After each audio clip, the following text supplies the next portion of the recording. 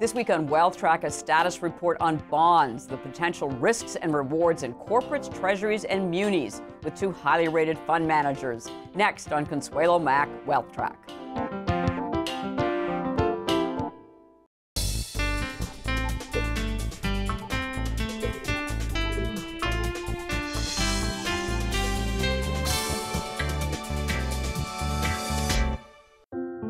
New York Life, along with Mainstay's family of mutual funds, offers investment and retirement solutions so you can help your clients keep good going.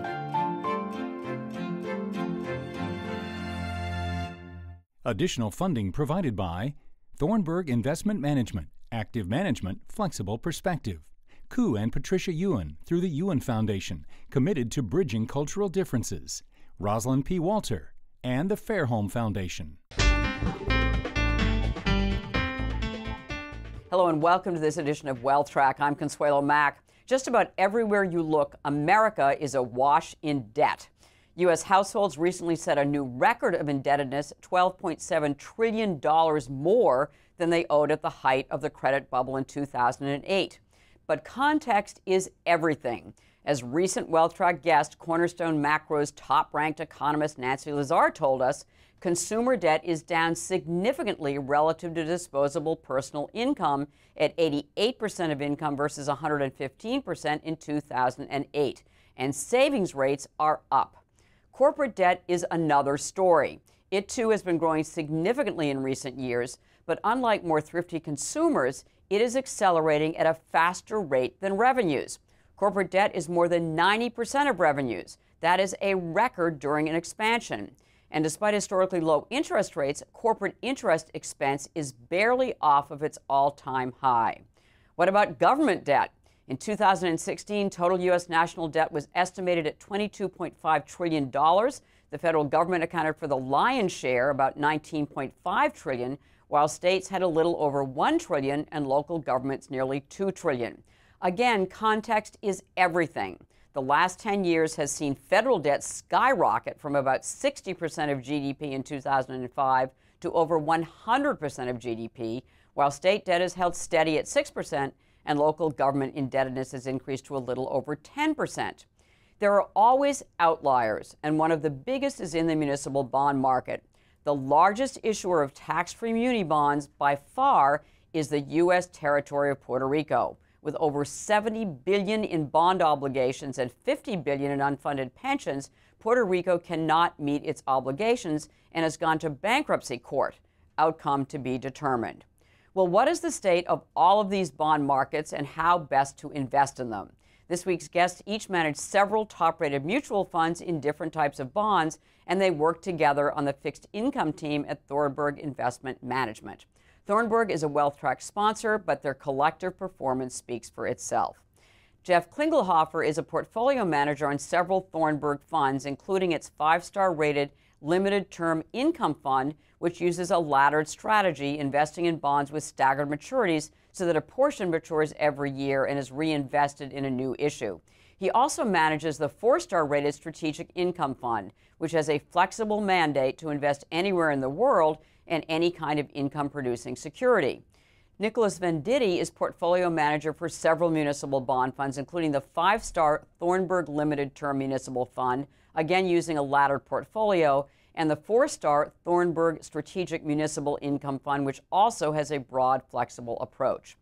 I began the interview by asking Klingelhofer for his assessment of the overall state of the bond market. How expensive is it? I think for investors, honestly, if you were to paint the entire fixed income universe with a broad brush, it's pretty expensive, right? Investors just aren't being paid to take a lot of risk these days. So while securities are priced nearly to perfection, there's still a lot of risk out there in the world, right? We have a lot of geopolitical risk with whether it be China slowing down or North Korea issues. We have questions over how the US is actually performing at this point. We are printing kind of 1.5% to 2% GDP growth, and that might be about the best that we can get in today's environment. So one sector we have liked has been the US consumer, but even within the US consumer sector, right, credit card delinquencies are beginning to tick up, auto loan delinquencies are beginning to tick up. There is some signs of wage growth, but the US consumer perhaps isn't quite as on the upturn as a lot of investors believe. So yields have come down, income has come down, and at the end of the day, the asymmetric return of fixed income really means that investors are having to take a lot of risk in search of that very marginal incremental piece of yield. And how does the municipal bond market fit into this, Nick? Is it kind of a universe unto itself with municipal issuers, or is it affected by the trends that Jeff is talking about? Well, to some extent, the municipal bond market holds kind of a special place in the investment universe. Right. But a lot of the trends that Jeff has mentioned are flowing over. Valuations don't look very attractive. If you think about it kind of from a 35,000 foot level, we're fixed income portfolio managers, right? Basically, we have two levers we can pull to try to juice returns. We can do credit. Hey, let's take a bunch of credit risk and try to get the yield of our portfolios up. The problem with that is that credit spreads in both our markets are basically as tight as they've ever been. So, and that means that the difference in yields between very high quality bonds and lower quality bonds is very narrow. So you're not getting a lot more to buy riskier bonds. You're not being paid to exactly. do that. So again, if you aren't being compensated for that risk, then probably you shouldn't be taking it. The other lever we have is obviously duration. We can buy longer bonds and try to get more income that way. Right. The problem we have with sort of that is that absolute yields, even after the run-up we saw after the Trump election, are still, relative to any recent long-dated history, really low. You knock inflation off of that, get real yields, and they're even worse. And so investors really aren't being compensated to buy 10-year bonds as opposed to 9 or 9 as opposed to 8. And again, why take that risk when you're not being adequately compensated for it? How big is the risk of a correction? You know, honestly, at this point in the cycle, I don't think that there's a huge risk that a correction is imminently coming. But the problem is that if you ask investors that honest question at any point in the cycle, the answer is almost always no. Some of the feedback that I hear from people, that suggests people should be reaching for yield right now is that unemployment rates are very low, 4.5-ish type percent. The last time we were at that was in mid-2007. And so you can before the financial crisis. Exactly. Everything always feels great until it doesn't. Right. Municipal bond correction. How concerned are you about a major correction in the municipal bond market? Somewhat. I don't know. Similar to Jeff, That's okay, I don't know somewhat, that a major correction is imminent. But again, I think it depends on where you're invested and what you're invested in. Let me give you an example. Yes. So tobacco bonds in the municipal space have gotten a lot of press over the last couple of years because they've performed very, very well. If you bought tobacco bonds, you deserve a cookie. The problem you have with tobacco bonds are that they are going to default.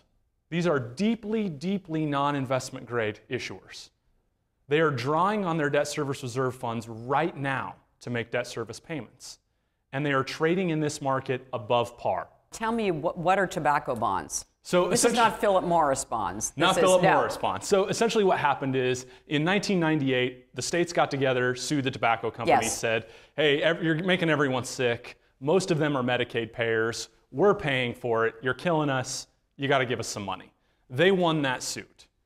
What they won was the tobacco company said, we will send you money every year based on roughly how many cartons of cigarettes we ship to your area. The state said, that's fantastic. You know what's better than some money over time? A lot of money right now. So where did the bonds come in? So they securitized that revenue stream. So they got all the money up front and they passed the revenue stream through. What they didn't foresee is that smoking has actually declined and declined dramatically in the United States. So therefore the revenues are much less than they anticipated. Much less. Right. So now you have investors who are holding these bonds that are secured by lower and lower revenue that gets lower every year as more and more people quit smoking. All right, so these bonds are going to default. The revenue is going to run out. And they're trading in the market above par. Wow. So look, in any market, throw out fixed income, real estate, equities, at any time when sort of the price of a security is as divorced from the fundamental value as we're seeing in some sectors in the municipal bond world, as Jeff is seeing in some sectors of the global fixed income world, there's a correction. Those two things have to be reckoned. And generally, that's a painful reckoning for investors. Now, the other big thing that's happening in the municipal bond market is Puerto Rico. And I remember talking to your colleague, Chris Ryan, a couple of years ago, and Thornburg did not own Puerto Rican bonds. But it's the largest municipal bond issuer in the country. It's got serious problems. How has that, affected the market? And are there any opportunities in Puerto Rican bonds?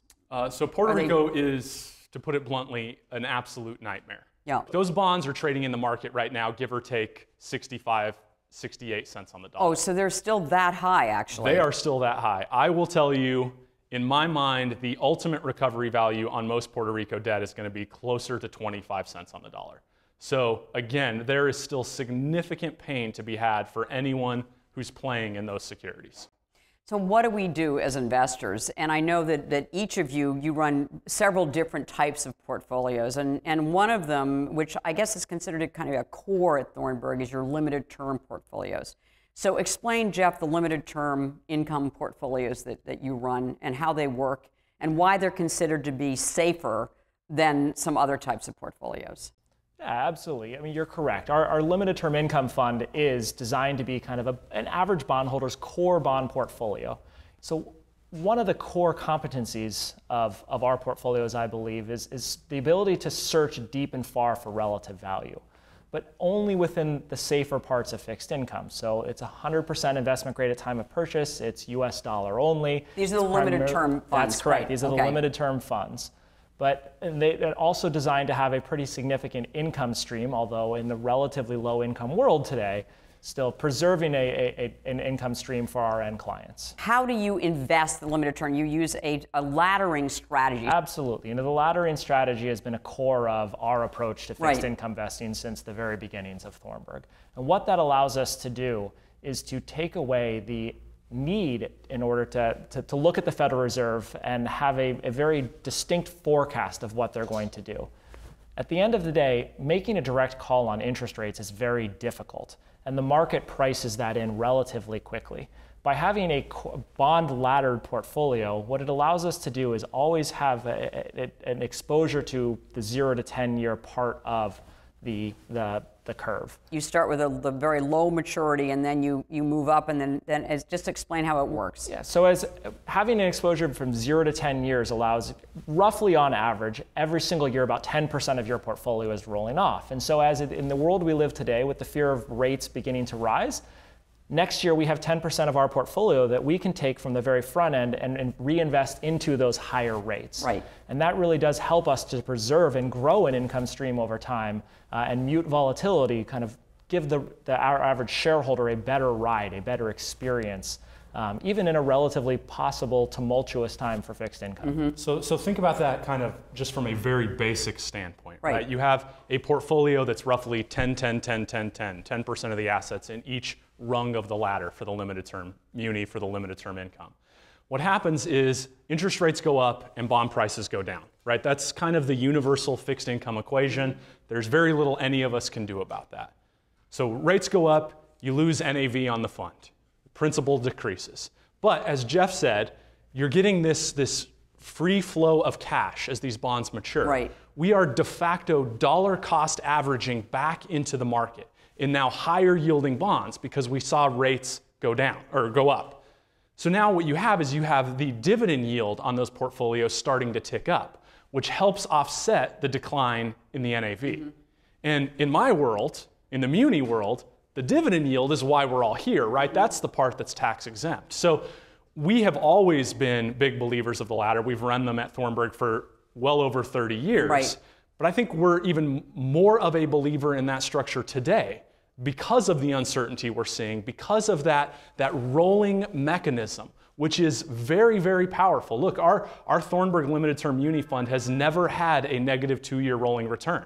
So the other strategy, one of the other strategies is what you call strategic, which is a lot more flexible. And again, you are a portfolio manager in the Strategic Income Fund, and Jeff. And so what you're doing, to explain how that mandate works, and it is taking on more risk for a higher return, right? Is that the deal there? That's correct. It absolutely is taking on more risk than our our core limited term income fund. Right. And what that fund really is designed to do is allow us the most flexibility to find relative value wherever it may lie.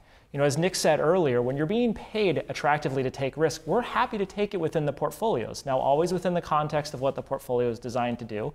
And at the same time, when we're not being paid to take risk, we simply choose to take a lot less of it. And at one point, dividend-paying stocks were definitely a part of your strategy. What role do stocks have now in the strategic income? In today's world, given the high level of potential volatility for fixed income, dividend-paying stocks in our current bond portfolio are a very small portion of that portfolio. Simply because there's one absolute truth about stocks is they're more volatile than bonds broadly. And what about high yield bonds, which also have been terrific performers over the last several years, which I think Larry Summers called equity and drag. What's your view about the high yield space? Yeah, if I had to paint, again, any space of fixed income with a broad brush, unfortunately, high yield today is actually relatively low yield and very expensively priced. Right. You know, we are willing to roll up our sleeves and do a lot of deep dive diligence and fundamental valuation, and there are some pockets that do look interesting to us, but broadly across the board, it's pretty expensive. And what are the pockets? So where are you investing given the very expensive and risky market? If I had to kind of classify what the Thornburg Strategic Income Fund looks like today, it would be defensive, focused on consumer, less cyclical spaces of the consumer space, kind of defensive carry, defensive income. We continue to hold a relatively high balance of cash to allow us to be opportunistic when and if the market does turn and reinvest that cash into a more attractive market in the future. And strategic income in the municipal space, I mean, you can't have the kind of flexibility that Jeff does. Right. I mean, you've got to be in municipals. So sure. So let me tell you about why I like Thornburg Strategic Muni Fund by telling you why I hate municipal high yield. I think that's the best way to sort of get there. You're absolutely right. The municipal high yield market is nowhere near as diversified as the market that Jeff gets to play in every day. In fact, if you look at some of the major indexes sort of as a proxy for the high yield market, 80% of the income in those indexes historically has come from two things: Puerto Rico and tobacco. Wow. So just by virtue of that, you know there's no diversification. And both of those issuers, in my mind at least, are going to default. So they're beyond high yield and do something else. Throw that away. Let's say I'm a hypothetical high yield municipal bond manager who has managed to avoid Puerto Rico and tobacco entirely. I've bought single site hospitals, dirt deals in Florida, charter schools, whatever. I've had an unbelievable track record for the last couple of years. Here's my problem, even knowing that. By prospectus, as this hypothetical high yield manager, I am forced to take at least 50 cents of every dollar that comes into my portfolio and invest it in low investment grade or non-investment grade credits. We talked about how credit spreads, the incremental yield I get from buying triple Bs as opposed to triple As, are as tight as they've ever been. Which means as this hypothetical high yield manager, I am forced to buy the worst stuff at the most expensive it's ever been, and that seems like a terrible, terrible investment strategy to me. Right. So where are you investing? So that fund, again, it looks much, much lower on its risk spectrum. A fund that can go up to 50% below investment grade is running at about 2% below investment grade. Wow. If I'm not getting paid to take the risk, yes, you're not going to don't take the risk. Right. I think the mistakes that people are likely to make in this market are stretching too far. Right. Are getting way, way, way outside of their risk bubble, searching for that extra 5, that extra 10 basis points. Which has worked, actually, so far. It really has. So it's really difficult if you are a responsible manager who doesn't want to lose principal to not go that route. Right? It absolutely is. Look, the key word is discipline.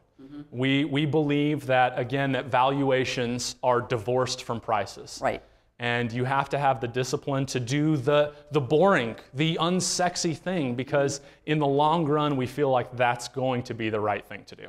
Tough market, challenging market. All right, one investment for a long-term diversified portfolio, given how you've just described, characterized the markets, what would it be, Jeff? What should we all own some of in a long-term diversified bond portfolio? You know, I'll give you a little bit of a nuanced answer. I honestly think it's It is a diversified portfolio where you believe the manager really is managing risks well. One space in particular that we have found some value is still anything tied to the U.S. consumer. The U.S. consumer remains the bright spot of the global economy.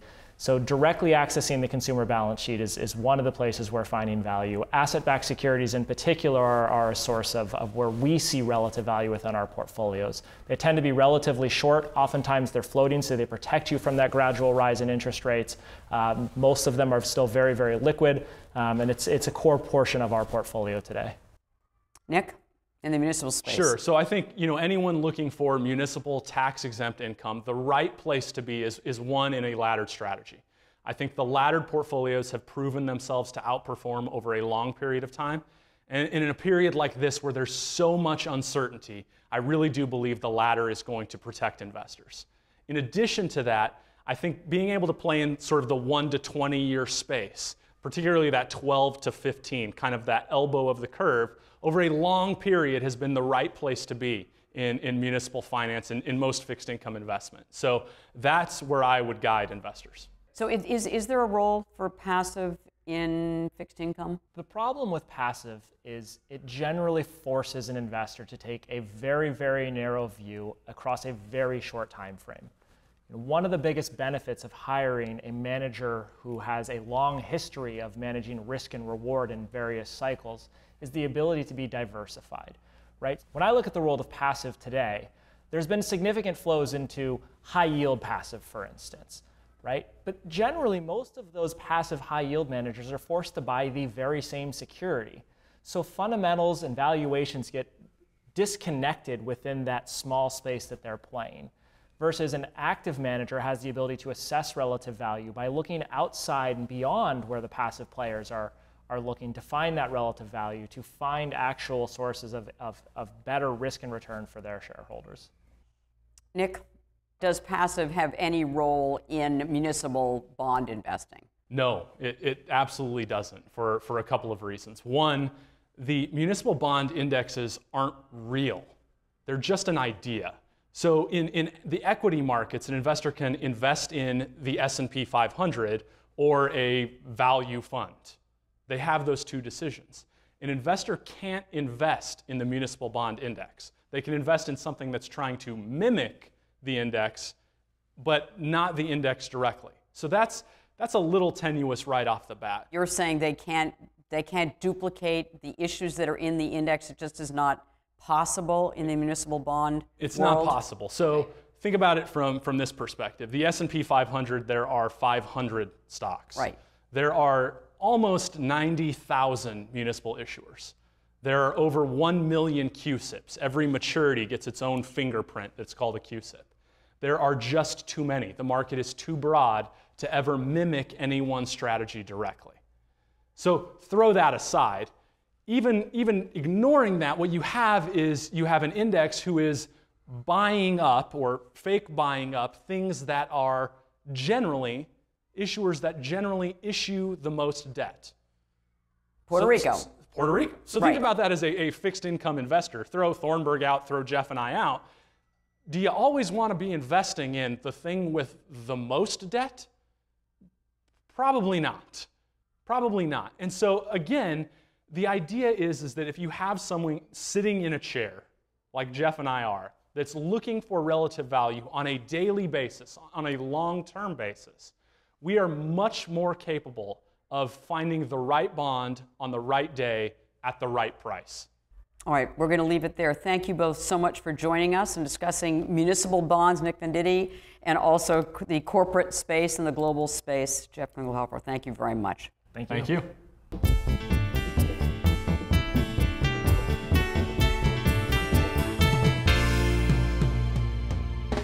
At the close of every Wealth Track, we try to give you one suggestion to help you build and protect your wealth over the long term.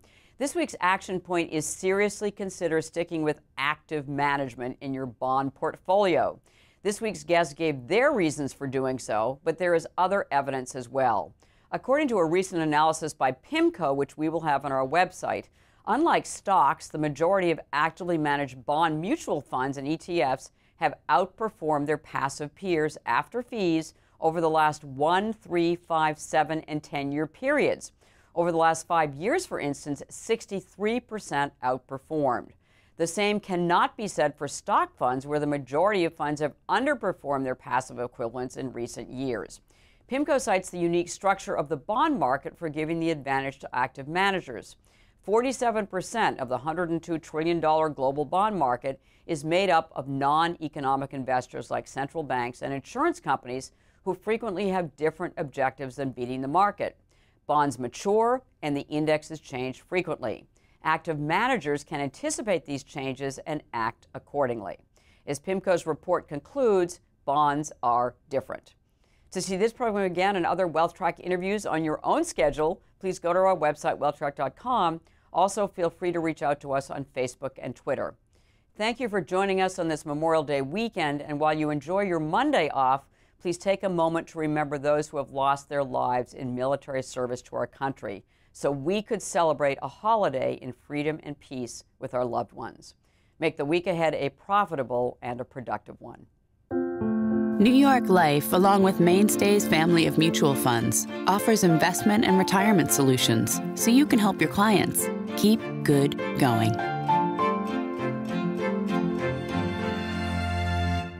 Additional funding provided by Thornburg Investment Management, Active Management, Flexible Perspective. Koo and Patricia Ewan through the Ewan Foundation, committed to bridging cultural differences. Rosalind P. Walter and the Fairholme Foundation.